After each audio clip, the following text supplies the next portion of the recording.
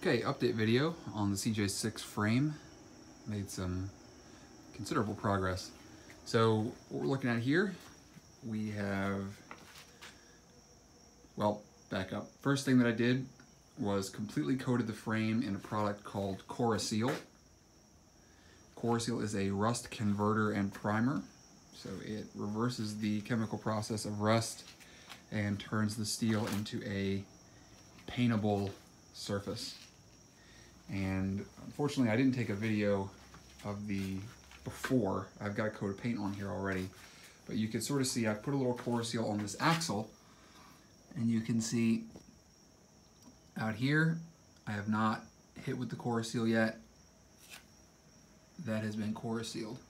So Coroseal really turns this into, takes rust and turns it into a nice flat black surface that you can paint over.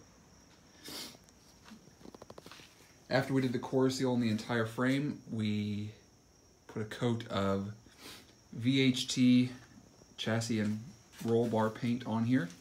I'm thinking I'm going to do 3 coats of this,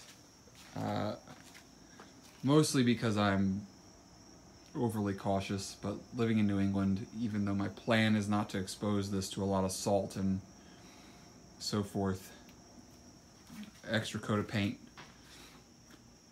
when a coat of paint only costs 20 or 30 bucks, is a worthy investment. So this is where we are now. Coroseal, 1 coat of VHT, just to give you guys a look at the products that we used here. This is the VHT, roll bar and chassis. And then this is the Coroseal.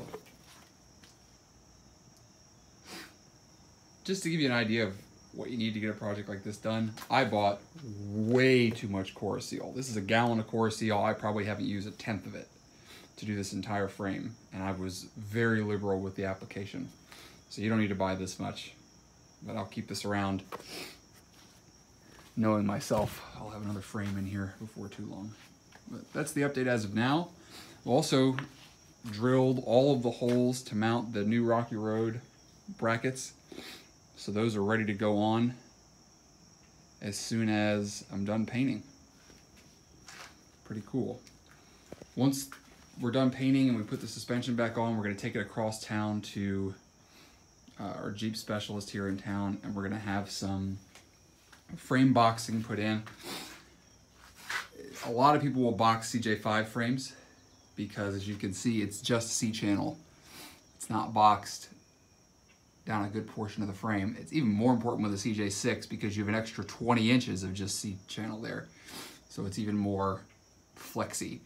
We want to retain some flex, but that's a little more than we want. So we're taking it across town to have that sort of sewn up a little bit. All right, more updates to follow. I'll probably do a video once I get the suspension back under it and it's in a rolling chassis form again.